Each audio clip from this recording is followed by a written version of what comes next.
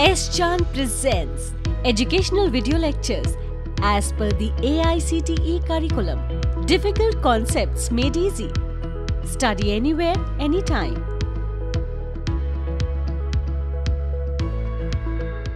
Welcome to S-Chan Academy.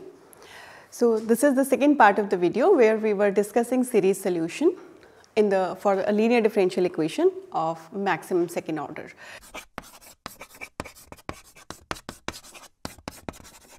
We have already discussed how to write down the series solution for a differential equation. For more details on the topic, you can refer to the book from S-Chan Publishing, details of which are given on this portion and link is given in the description box. So the two things are clear. One thing is that series solution is applicable in all the situations where the normal method for finding out the complementary function, that is the coefficient has to be constant, that is not a restriction here.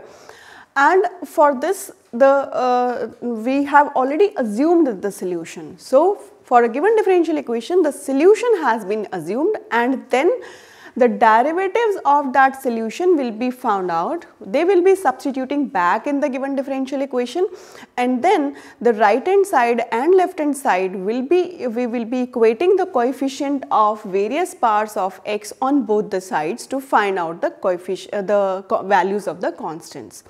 So generally we write down the expanded form and then we can find out the value of the coefficient.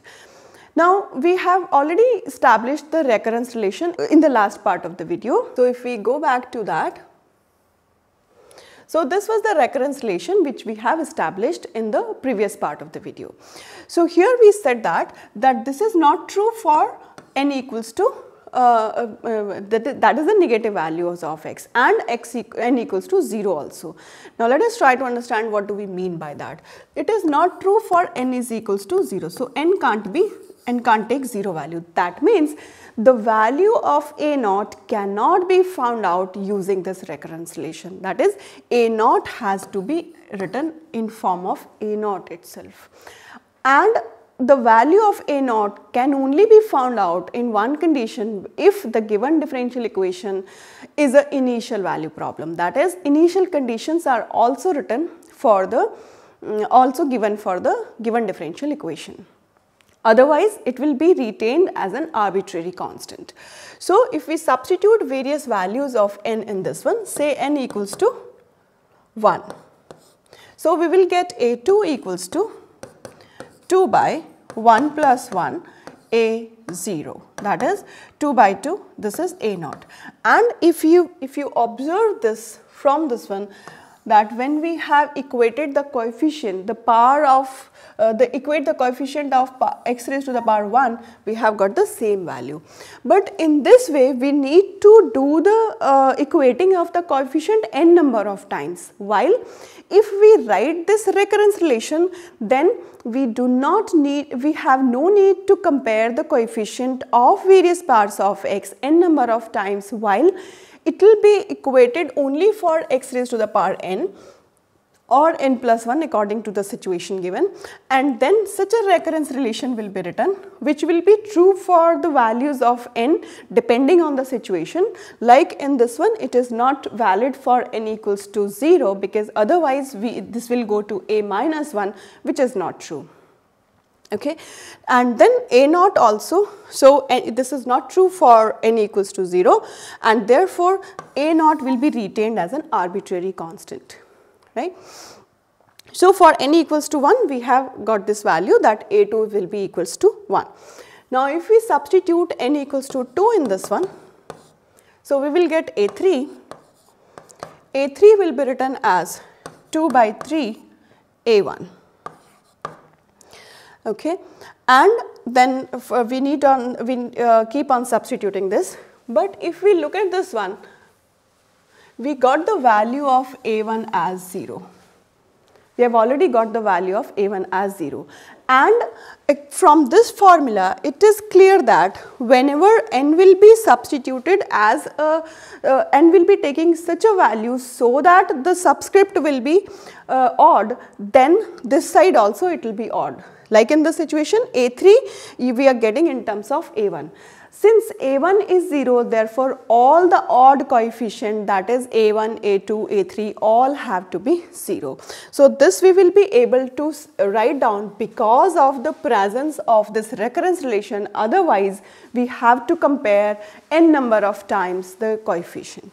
So since a1 is 0, therefore a3 will be written as 0, and we can say that from recurrence relation, which we have established from equating the coefficients on both the sides, from recurrence relation we can say that a1 is equals to, since a1 is 0, therefore a3, a5, a7 all are 0, all the odd coefficients needs to be 0, right. Then we need to find out. So we have with us that a2, and then we need to find out a4. So n equals to 3 if we write, we will get a4. So a4 will be 2 over n plus 1, that is 2 over 4 a2. Now a4 we will be getting in terms of a2, that is half of a2.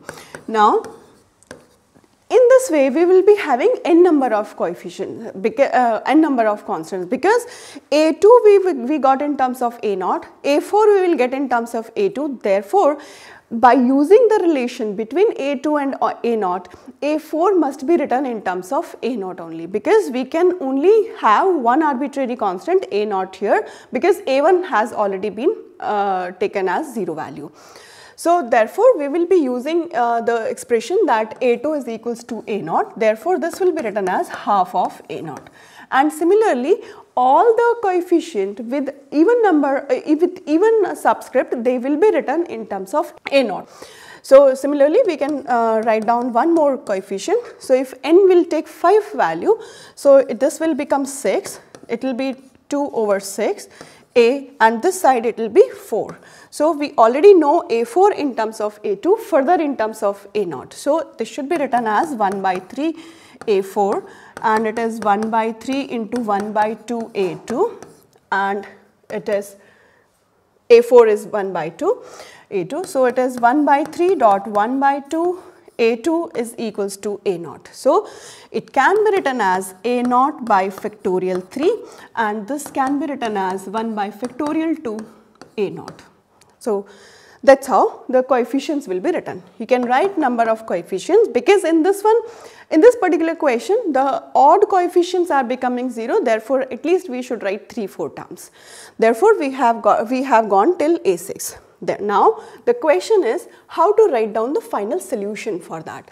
So since the assumed series was yx was a0 plus a1x plus a2x square and so on and so forth, the nth one is an x raised to the power n. So we will substitute these values. So a0 will be written as it is, a1 is 0, then a2 is a0 x square.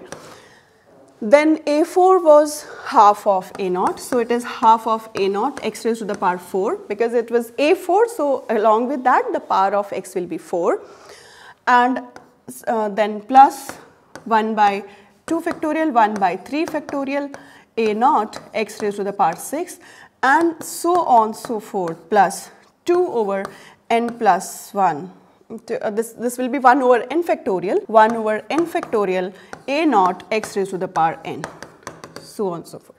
From this one a0 can be taken out, and it will be 1 plus x square plus 1 by factorial 2 x raised to the power 4, and so on so forth, 1 over factorial n x raised to the power 2n. Okay. So this becomes the solution of the differential equation which was given to us. Since it was of first order, therefore we are having only one arbitrary constant. Remember, this phenomena is always true, that the number of arbitrary constant will be decided upon the order of the given differential equation. We cannot afford two arbitrary constant if the given differential equation is of one order. Therefore this should be taken as a general solution for the given differential equation which was of first order, that was y dash minus 2xy. So we have written the solution using series solution method, in which we have assumed the solution in series form because we need to find out the solution for x equals to 0, and this is the final solution. So, for the given differential equation, which was y dash minus 2xy, that the given differential equation was of first order, therefore the solution is having one arbitrary constant. So, we have assumed the series solution about x equals to 0. X equals to 0 was an ordinary point, therefore we were able to write down the solution in the given for the given differential equation. After obtaining the recurrence relation, we are able to find out the values of all the constants which needs to be put together in the assumed solution. Therefore, after substituting the values of the constants in the assumed solution, here is the final solution written, that is yx is equals to a naught 1 plus x square plus 1 by factorial 2 x raised to the power 4 and so on so forth. That the nth term should also be written because we already know the recurrence relation. Now, we can understand that if we are not able to write down the recurrence relation, we will not be able to write down the nth term, because otherwise we need to equate the coefficient of x raised to the power n, and then we will not be able to put the values back. So, that is how the series solution of a differential equation, where the series solution needs to be found out about a point where the given point is an ordinary point, will be written. So, in today's lecture we have discussed the series solution of a linear differential equation where the coefficient may not be constant. So, this is the benefit of this method over rest of all the methods. So, we have discussed that how the series solution will be written when the series solution is to be found out about a point where the given point is an ordinary point. So, if the given point is an ordinary point about which the solution needs to be found out, then the solution will be assumed for the given series. According to the given differential equation, the derivative of the solution will be found out. They will be substituted back in the given differential equation, and then the various powers of x will be equated to find out the values of the constants. So, that was the strategy for finding out the series solution for a differential equation where the given point is an ordinary point. For more details, you can refer to the book from S. Chand Publishing, details of which are given here, and link is given in the description box. I am sure you must have liked the video, and please do like, share and subscribe the video and press the bell icon to get the notification as and when next video will be uploaded. Thank you very much.